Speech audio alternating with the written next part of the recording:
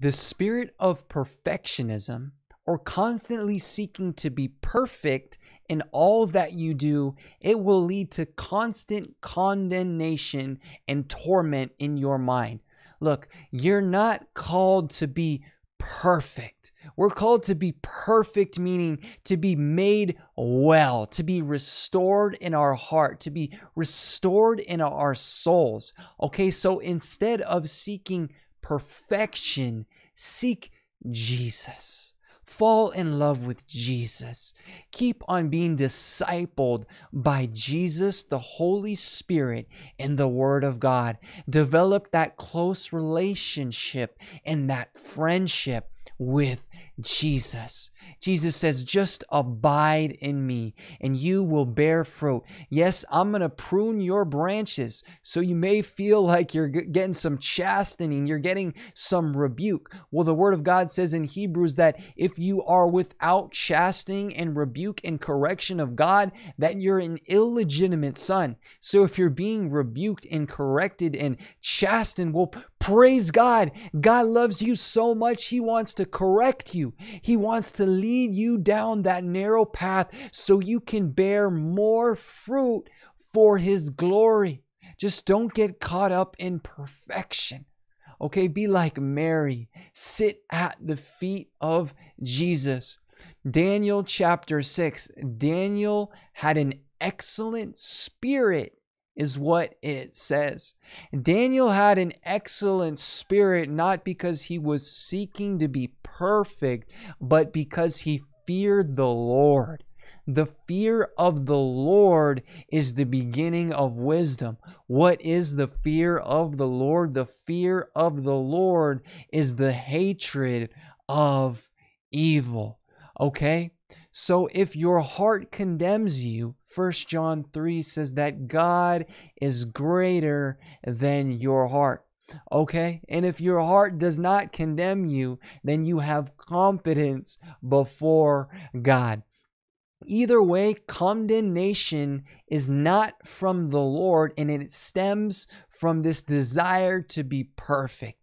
Okay, if you play sports or you're at work, yes, we're always seeking to excel. We should do everything that we do with excellency to the best of our ability, and we give the rest to God. Okay, yes, there's always more that we can do. We can always be more Christ-like, but you got to surrender. You got to let it go. Give it to the Lord. You're not perfect and you never will be perfect, but you're a child of God. And this is the love that God poured out upon you. 1 John 3 verse 1. Right now you are a child of God. In verse 2, it has not yet been revealed what we shall be.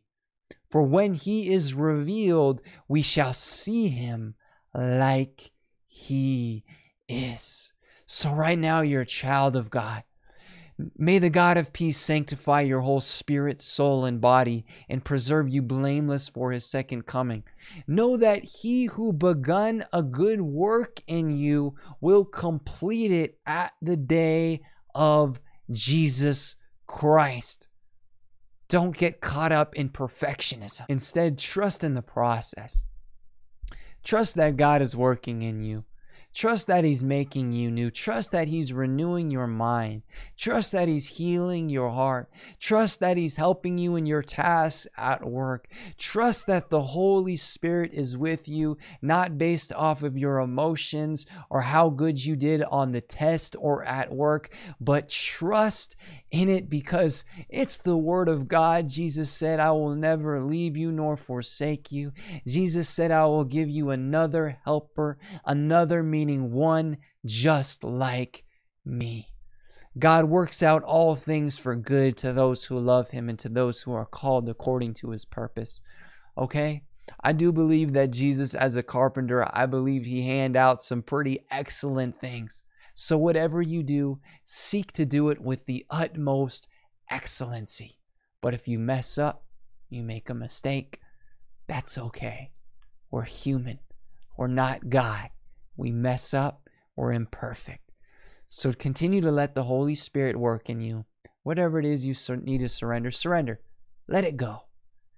Have the joy of the Lord. Jesus said, I came so that way my joy may be in you, and that way your joy may be full.